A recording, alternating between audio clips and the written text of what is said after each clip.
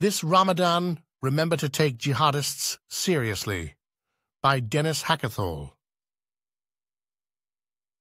Whenever any issue is misrepresented for a long, long time, whenever you see people distorting facts, refusing to abide by facts, and not making any sense in their accusations, you may be sure that the reasons they state are not their true reasons, and that there is something deeper behind it which they do not care to admit. Ayn Rand. The left often claims that the West has brought jihadism on itself through so-called colonialism, Islamophobia, and wars in the Middle East. This is not true. Islam has always vilified non-Muslims primarily for being infidels. This aggressive Muslim sentiment predates recent wars in the Middle East by centuries. Christopher Hitchens recounts, "When the United States was barely a country, it was having its sailors taken as slaves by the Barbary states, the states of the Ottoman Empire and North Africa, and its ships stopped, its crews carried off into slavery. We estimate 1.5 million European and American slaves were taken between 1750 and 1850. Founding fathers Jefferson and Adams went to their ambassador in London and said, 'Why do you do this to us?' The United States has never had a quarrel with the Muslim world of any kind. We weren't in the Crusades. We weren't in the war in Spain. Why do you do this to our people and our ships? Why do you plunder and enslave our people?" And the ambassador said very plainly, "Because the Quran gives us permission to do so because you are infidels, and that's our answer."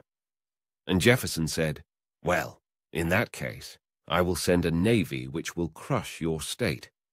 Which he did, and that's a good thing too. Islamic fundamentalism is not created by American democracy. It's a lie to say so. It's a masochistic lie, and it excuses those who are the real criminals and blames us for the attacks.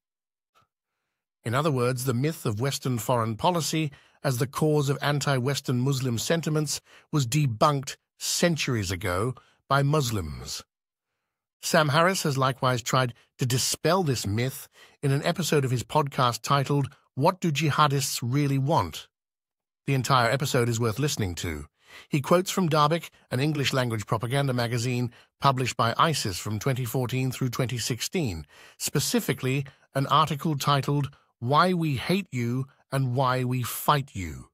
The original publication has become difficult to find, so I quote from a secondary source. ISIS comments on Western responses to a then-recent terrorist attack on a gay nightclub. Many Westerners are already aware that claiming the attacks of the jihadists to be senseless and questioning incessantly as to why we hate the West and why we fight them is nothing more than a political act and a propaganda tool. The politicians will say it regardless of how much it stands in opposition to facts and common sense, just to garner as many votes as they can for the next election cycle. The analysts and journalists will say it in order to keep themselves from becoming a target for saying something that the masses deem to be politically incorrect. The apostate imams in the West will adhere to the same tired cliché in order to avoid a backlash from the disbelieving societies in which they've chosen to reside. The point is, people know that it's foolish, but they keep repeating it regardless because they're afraid of the consequences of deviating from the script. The writers feel the need to explain why they hate and fight us, and they give a comprehensive list of 6 reasons. 1. We hate you first and foremost because you are disbelievers. Disbelief is also the reason they fight us. Your disbelief is the primary reason we fight you, as we have been commanded to fight the disbelievers until they submit to the authority of Islam. They then reference this command in the 2nd chapter of the Quran, which says to, quote, "Fight disbelievers until there is no paganism and the religion, all of it, is for Allah," end quote. Presumably, it is this passage the ambassador mentioned earlier had in mind when justifying the enslavement of peaceable, innocent American and European sailors. The second reason they hate us is our separation of religion and state. 2. We hate you because your secular liberal societies permit the very things that Allah has prohibited, while banning many of the things He has permitted. a matter that doesn't concern you because you separate between religion and state, thereby granting supreme authority to your whims and desires via the legislators you vote into power. So why do they reject the separation of religion and state? Their reference to whims and desires shows that they consider non-religious legislation to be arbitrary. They also quote a prophet as saying, quote, "Legislation is not but for Allah," end quote. And they trace so-called debauchery, such as gay rights and consumption of alcohol, back to this separation. The third reason involves atheism. 3. In the case of the atheist fringe, we hate you and wage war against you because you disbelieve in the existence of your Lord and Creator. They disagree with atheists that God did not create the universe, that there is no afterlife. Once again, they quote from the Quran to explain their belief. The fourth reason regards freedom of speech, which they promise to fight with violence. 4. We hate you for your crimes against Islam and wage war against you to punish you for your transgressions against our religion. As long as your subjects continue to mock our faith, insult the prophets of Allah, burn the Quran, and openly vilify the laws of the Sharia, we will continue to retaliate, not with slogans and placards, but with bullets and knives. It is only now, in the last two reasons ISIS lists, that they turn to foreign policy. 5. We hate you for your crimes against the Muslims. Your drones and fighter jets bomb, kill, and maim our people around the world. And your puppets in the usurped lands of the Muslims oppress, torture, and wage war against anyone who calls to the truth.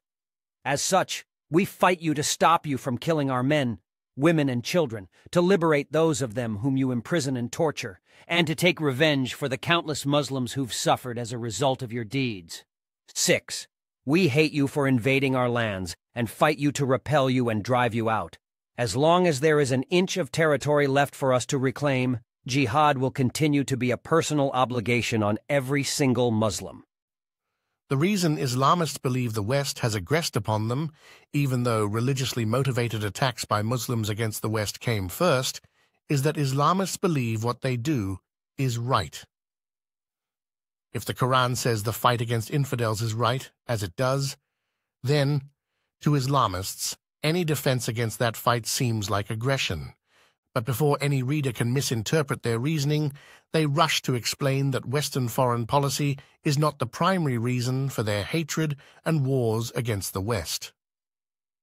What's important to understand here is that although some might argue that your foreign policies are the extent of what drives our hatred, this particular reason for hating you is secondary, hence the reason we addressed it at the end of the above list.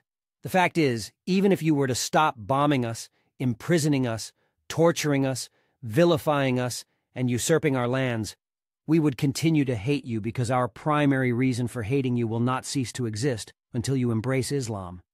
Even if you were to pay jizya and live under the authority of Islam in humiliation, we would continue to hate you. Jizya is a tax Islamists want to levy on infidels. ISIS continue, a bit further down, claiming their hatred is not only driven by disagreement, but if you can believe it, by compassion. We fight you, not simply to punish and deter you, but to bring you true freedom in this life and salvation in the hereafter. Freedom from being enslaved to your whims and desires as well as those of your clergy and legislatures, and salvation by worshiping your Creator alone and following His messenger.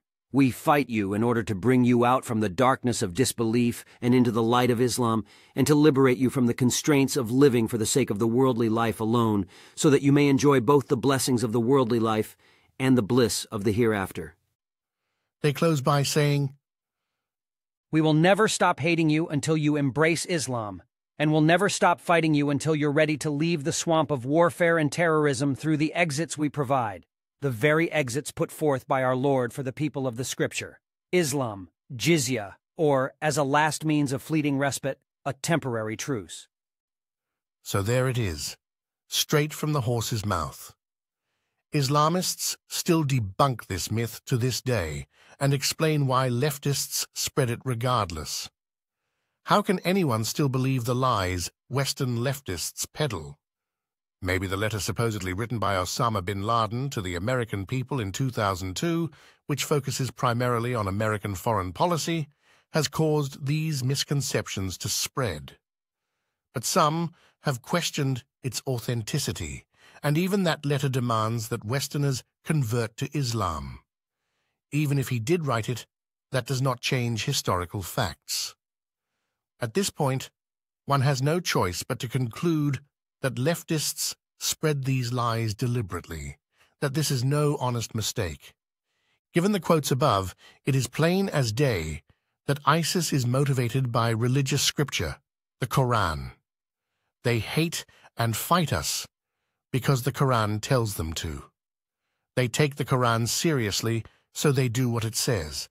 They do not think of themselves as evil, whoever does, but genuinely think their actions benefit the West. Thinking ISIS is crazy or lying about their motives, as the left keeps suggesting, only serves to underestimate ISIS. Their actions are a matter of ideas, and understanding their motives is a matter of taking those ideas seriously.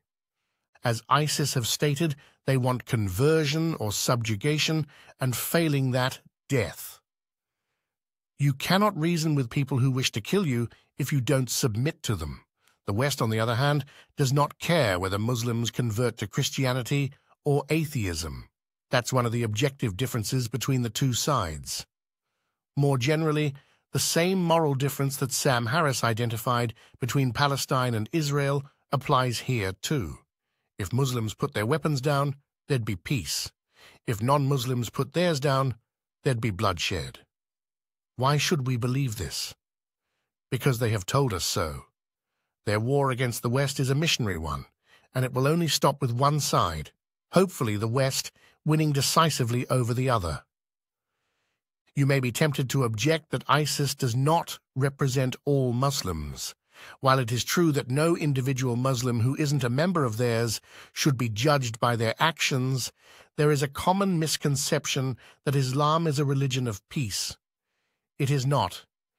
It is, in fact, the religion of terror, and jihadism will not stop until the West crushes it. And we should still judge any adherent of any religion for his rejection of reason and embracing of mysticism, Islam being by far the worst of the three major world religions. So during the mystic festivities of Ramadan, let us reject religiosity and violence and reaffirm our commitment to reason.